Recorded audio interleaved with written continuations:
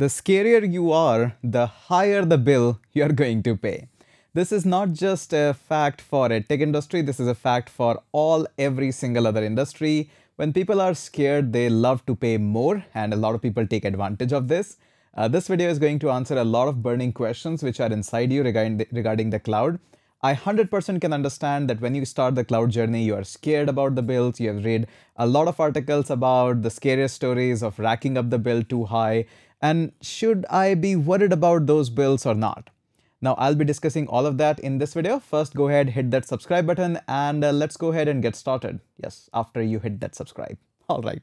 So let me answer all of these questions. I've written all of your questions so that I can answer them one by one, and we can actually have a proper scheme for the video. We don't deviate that much. I'll also walk you through that how some of the other providers or the companies are able to provide you these cloud sandbox in which they worry about the bill, you don't worry about the bill. What are the pros and cons of this? So let's have a detailed discussion on this. I am pretty sure this video will be super helpful for you if you're getting started with the cloud. If you know somebody who's getting started with the cloud, go ahead and share this video. This will be super helpful for me, for him, and for you as well.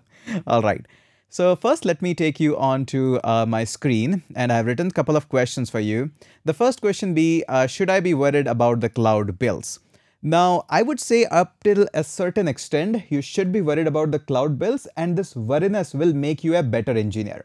If you're never worried about the cloud bills, you will never handle the cloud with the responsibility that, hey, this bill could rack up and this will never teach you anything. Although for the learning perspective, you never ever have to worry about the cloud bills. All the scarier stories that you have read, at the bottom of these stories, it always says that the cloud providers were very generous. They waived off our bill. Even in the startups, sometimes they waived off the bill if this was an accident.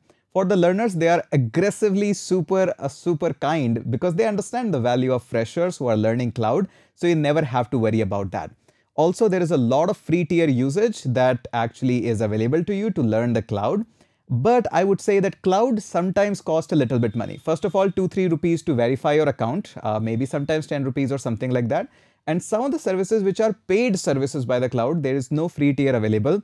If you're always worried about that, you will never learn or understand these paid tier services. Now, bill is not crazy enough. Sometimes it costs 1000 rupees, 500 rupees. And if you're not able to afford that much, I think cloud is not meant for you. You will only learn the cloud when you will explore these paid services. And sometimes they cost 500, 1000 rupees, 2000 rupees here and there. But for this series, it will not cost you that much. But be prepared for at least that much of budget. If this seems like too much higher of a budget, maybe come back later on in the life and learn again. There is no harm in that. So this answers your very first question. Moving on, what is the sandbox offered by XYZ? So this is a common question. There are a lot of companies, a lot of educational companies which provides you the cloud sandbox in which they simply say, I will worry about the bill and you just focus on your learning. Now, how this is being done? First, let's address that also. And there are some limitation. Of course, this is a sandbox. That means not all the services are exposed to you.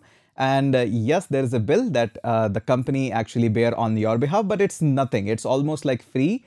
And they just charge you because they have offered a service. So there's a fees for service. And there is no wrong or right here. It's just your convention. You are scared. They are making money.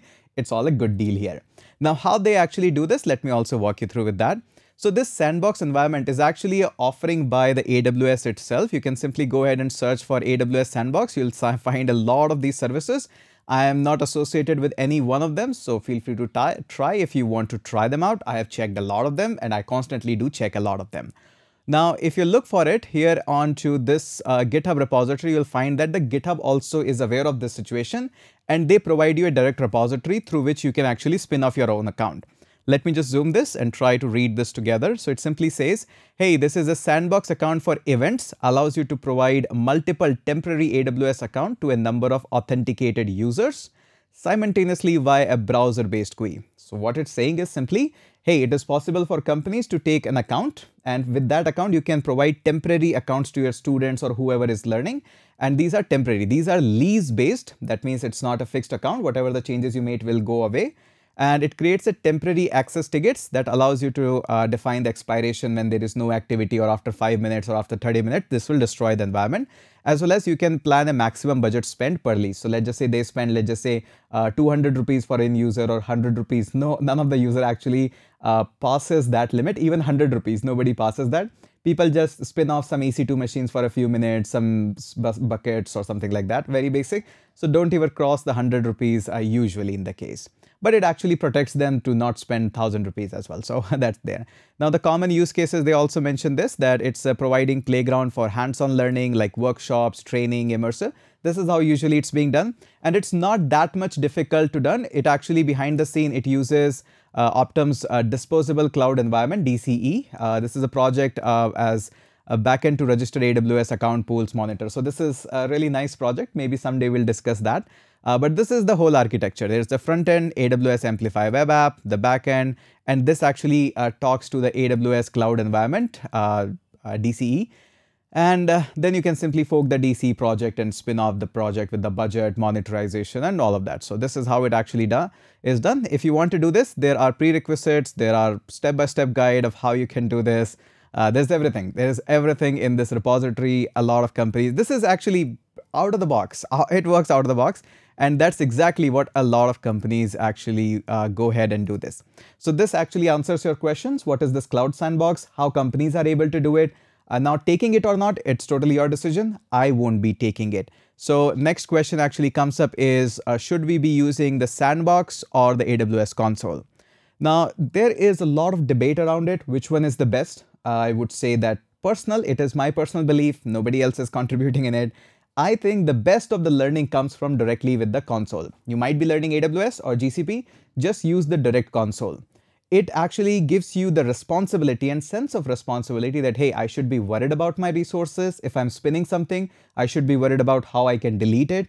And also you'll be doing things responsibly and as close as you will be doing in some corporate environment when you'll be spinning off. Sandbox actually allows you to go all crazy, but that craziness in the cloud and the production is not good. You should always have some sense of responsibility. So that is why I'll be using AWS console. Now, this brings us to the next question, which is, what if I'm not able to create an AWS account? Now, I will be directly jumping into the AWS console home. And yes, this is the console home that I'll be using. But what if your question is, I'm not able to create an AWS account? Now, if you're not able to create an AWS account, first and foremost, it's super easy. Just like you were able to create an account on YouTube, almost similar to that, write your name, email ID, passwords, and all of that, choose a free tier account. And then it also additionally asks you to verify your account via your card details. It accepts MasterCard, it accepts Visa card.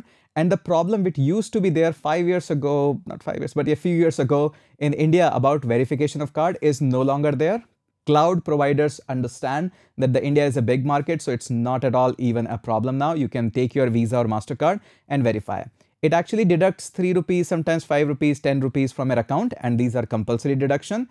So you have to pay this much to verify yourself. Although in most cases they refund you back this much small amount, but this is just to pay your bill. And don't worry, it doesn't automatically deduct any bill unless you are outside of India and having a credit card being enabled. In India, you have to manually pay the invoice. It doesn't allow you to automatically deduct the money. That's a good thing for the Indian users who are watching this. Moving on.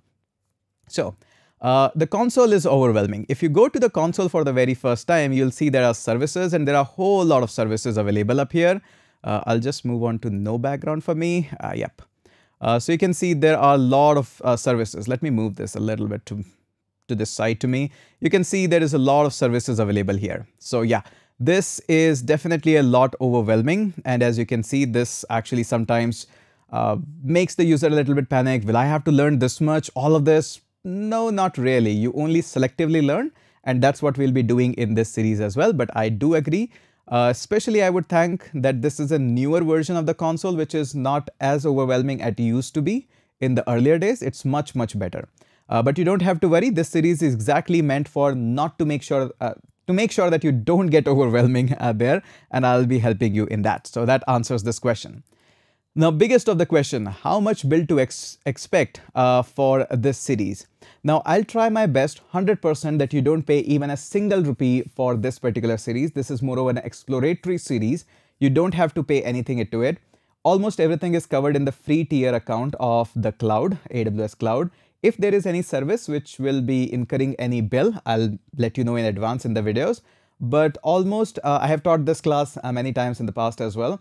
We incurred almost 0 to 5 rupees bill that pays, which is less than half a dollar, less than half a dollar. So this is what I'll be trying, but I'll make sure that to make sure you understand that when to spin off the things, how to shut down the things and all of that. I don't think you should be worried about at all. Don't get scared. This is the number one advice I can give you. A lot of people don't learn the cloud because they are scared. Don't be scared. It will be totally okay, totally fine. You are with me, and I'll make sure that you feel absolutely comfortable with the cloud. So that's it. It answers all of your burning questions which you might be having. And now we have set up the stage, and by the next video, I expect that at least you will be finding up here. Your recently visited will not look like me, but at least this is what I expect, that you'll be on the console home. Go ahead, create an account. If you are facing any trouble or something, do let us know in the comment section of YouTube. There are a lot of other people who will try to help you out, or the Discord, or wherever you like. So that's it for this video. I hope you have enjoyed this. I hope you have subscribed this. Let's go ahead and catch up in the next video.